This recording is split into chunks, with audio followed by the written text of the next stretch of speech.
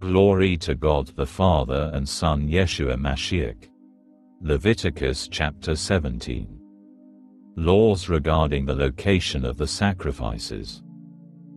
IV. Adonai said to Moshe, "Speak to Aharon and his sons and to all the people of Israel. Tell them that this is what Adonai has ordered.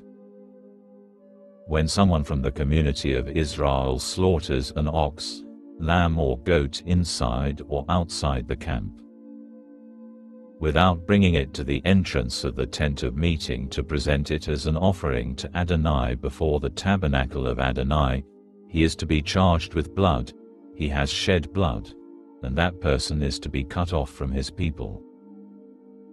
The reason for this is so that the people of Israel will bring their sacrifices that they sacrifice out in the field, so that they will bring them to Adonai, to the entrance of the tent of meeting, to the Kohen, and sacrifice them as peace offerings to Adonai.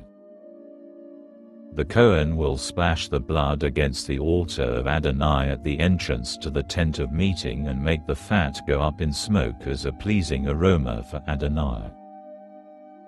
No longer will they offer sacrifices to the goat demons, before whom they prostitute themselves. This is a permanent regulation for them through all their generations.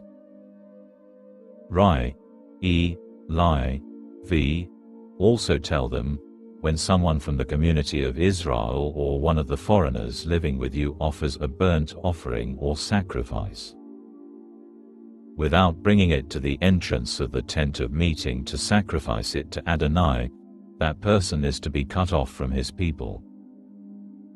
Laws regarding the use of blood. When someone from the community of Israel or one of the foreigners living with you eats any kind of blood, I will set myself against that person who eats blood and cut him off from his people.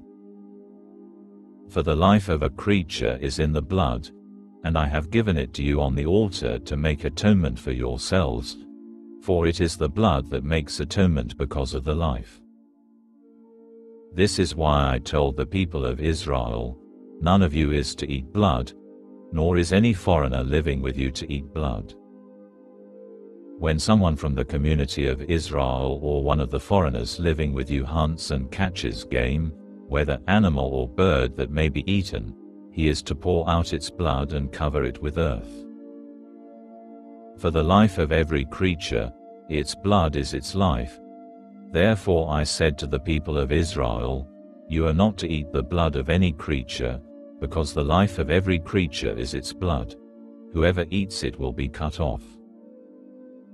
Anyone eating an animal that dies naturally or is torn to death by wild animals, whether he is a citizen or a foreigner, is to wash his clothes and bathe himself in water. He will be unclean until evening. Then he will be clean. But if he doesn't wash them or bathe his body, he will bear the consequences of his wrongdoing.